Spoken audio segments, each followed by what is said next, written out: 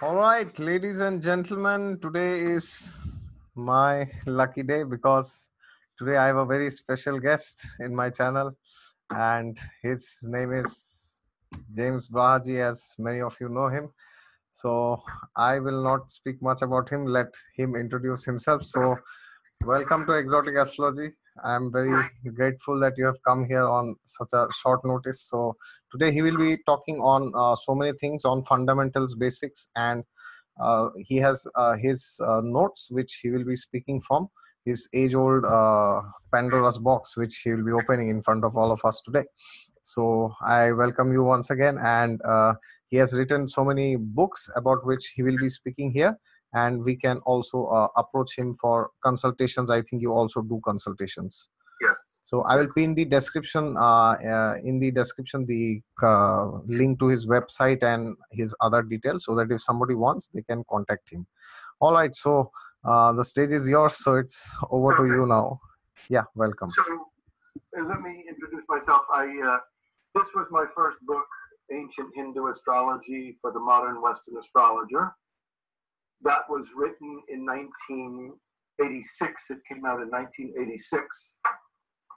The next book was my autobiography.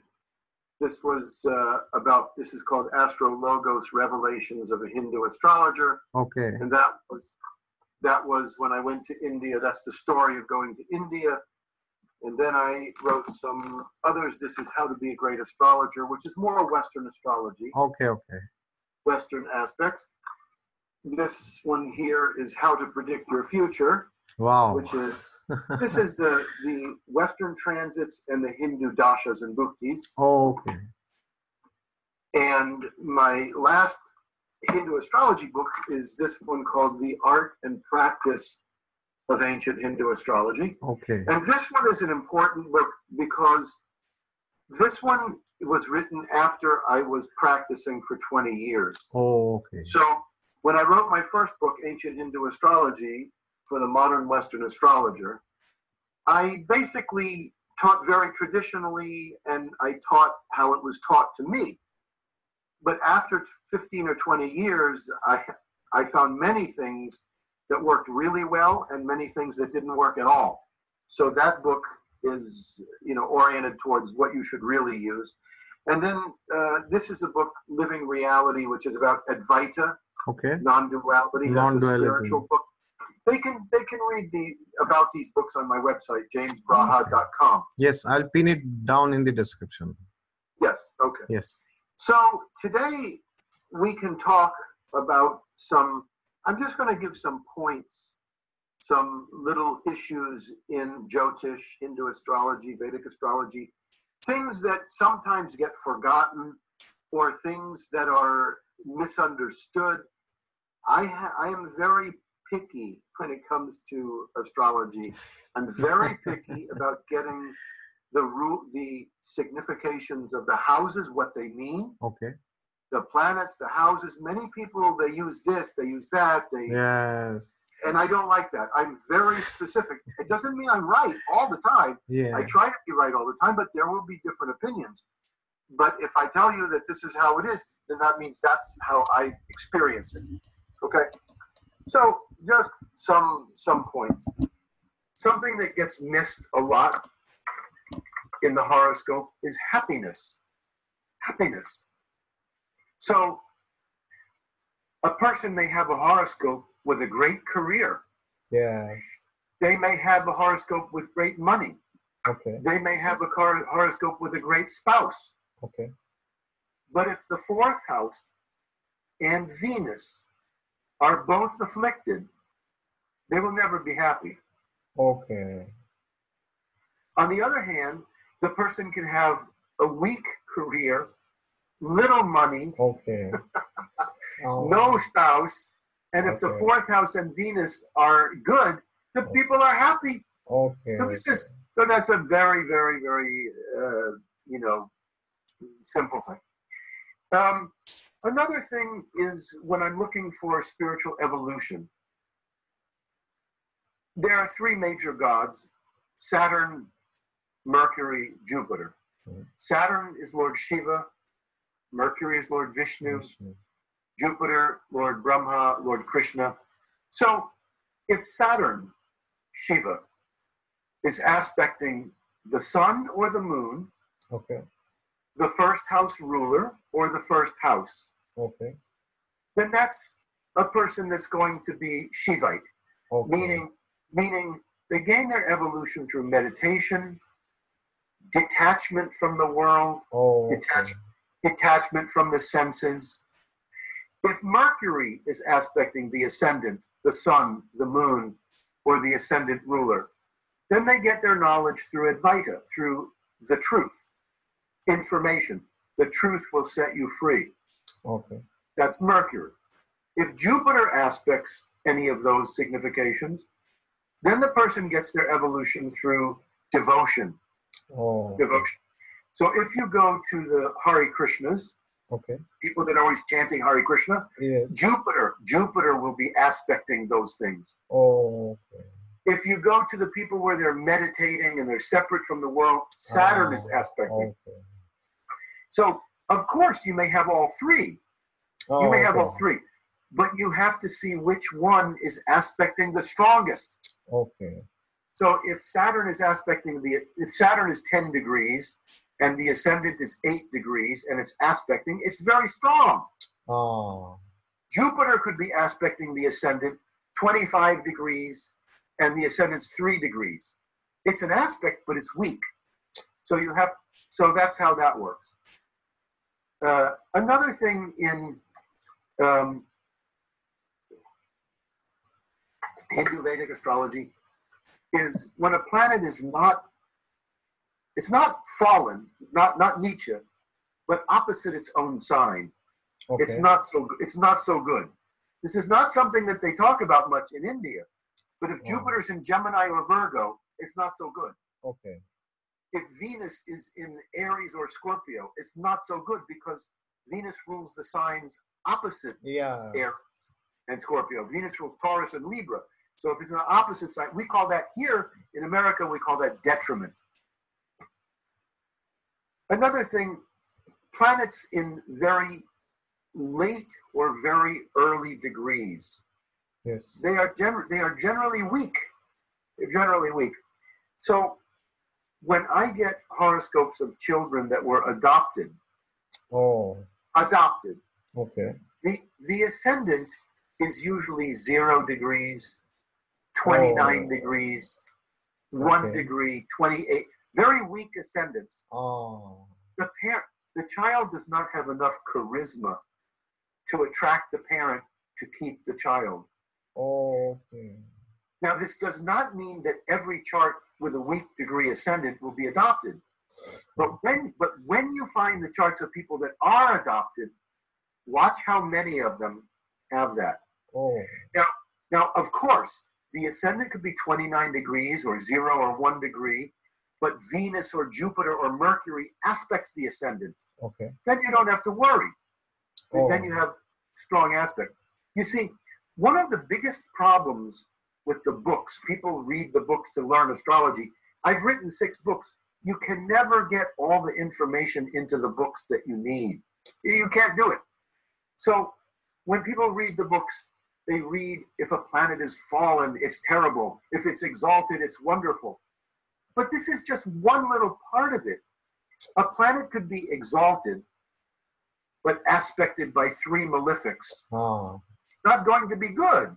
Or a planet could be weak, but aspected by Jupiter or Venus within a degree or 2.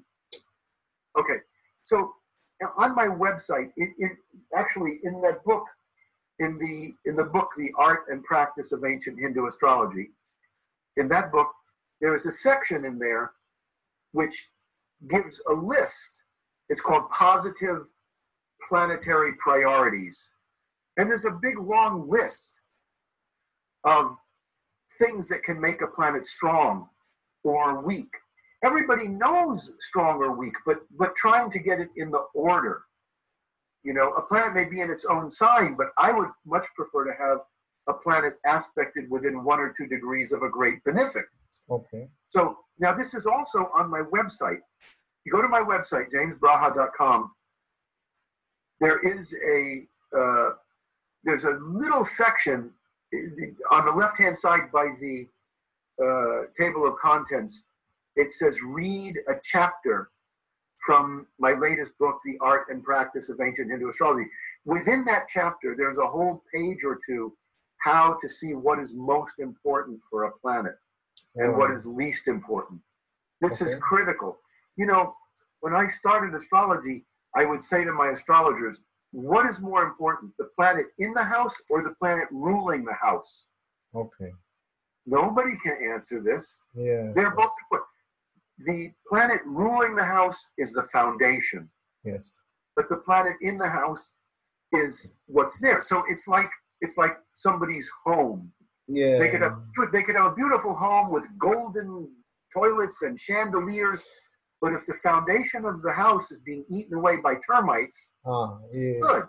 Yes. Or it could be a very solid house, foundation is strong, but inside the house is dirt and grime and mold. So it both have to be That's considered. very true. That's very true.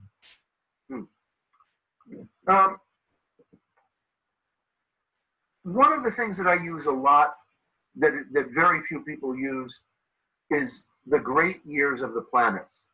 Okay. The great years of the planets. You know, my experience with astrology, I use what works in my own life. If I find something doesn't work, I don't use it. Okay. If it does work, then I use it. When I was in India and I was asking my second teacher about my career, he said, well, Saturn is your Raja Yoga Karaka. Saturn is the royal union maker. And Saturn rules your career, my career house. Saturn has its great year in the 36th year of life. Okay. So he said, you will not know your full career until the 36th year of life, which means the 36th year is between 35 and 36. Yes. Okay? Yes. That's when I wrote my first book, right around then. So something that I find quite often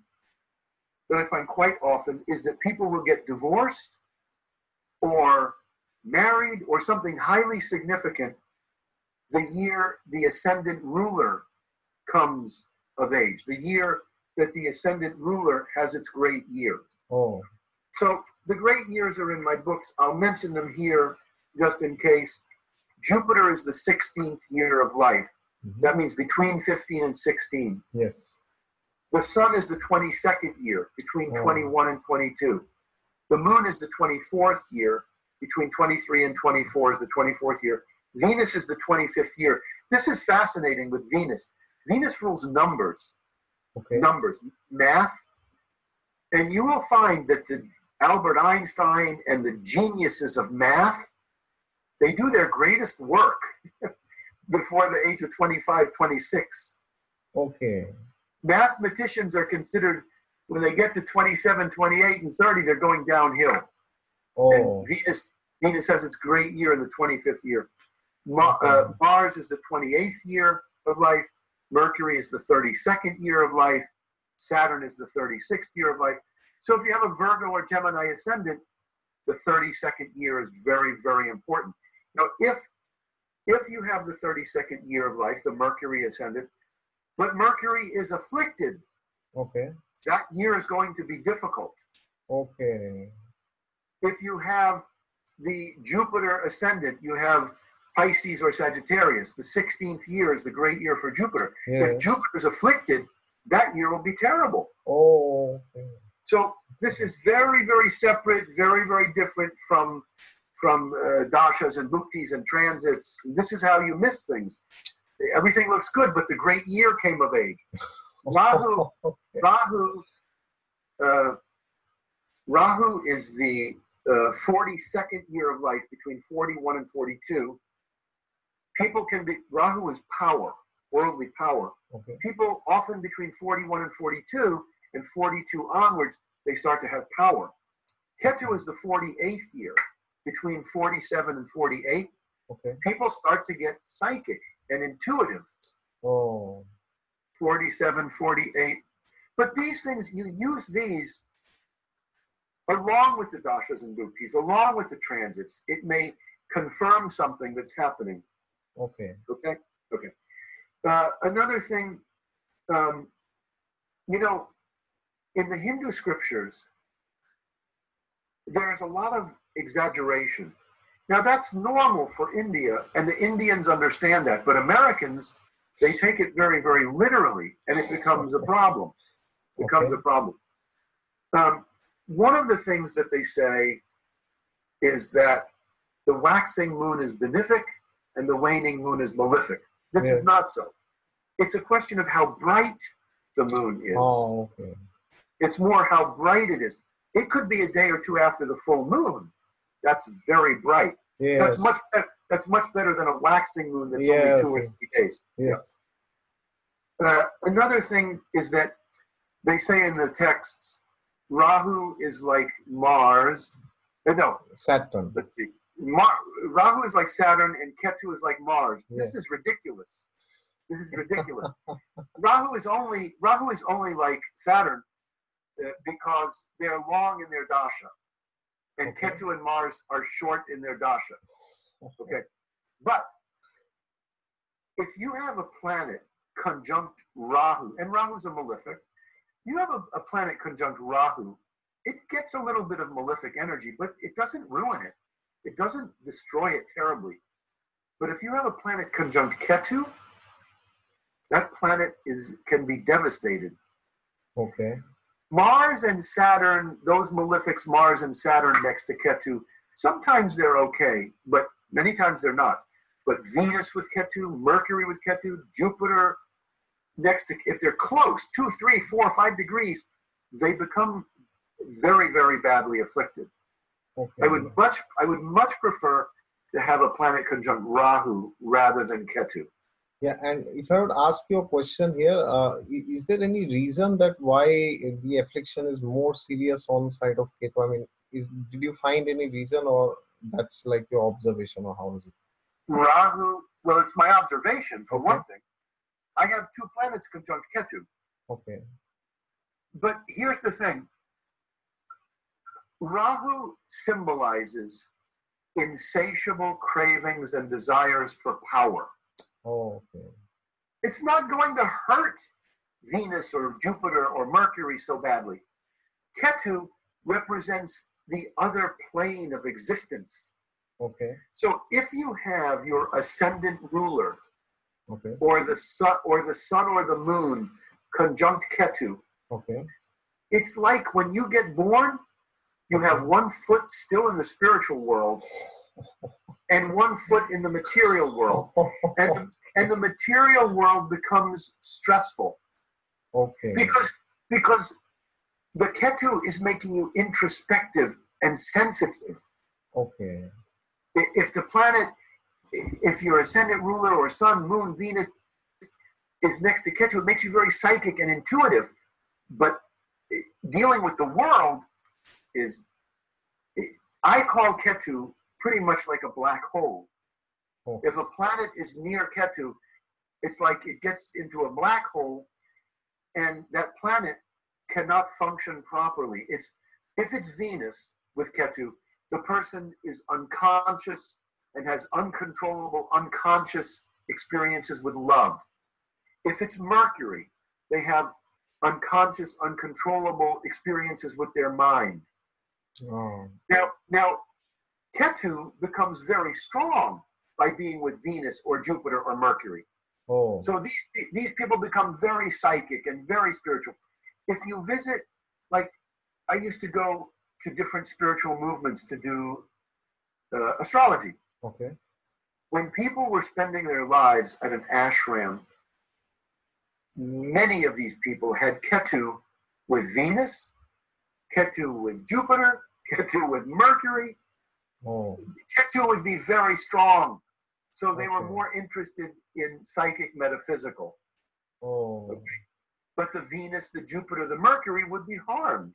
But Ketu would be strong. Another thing is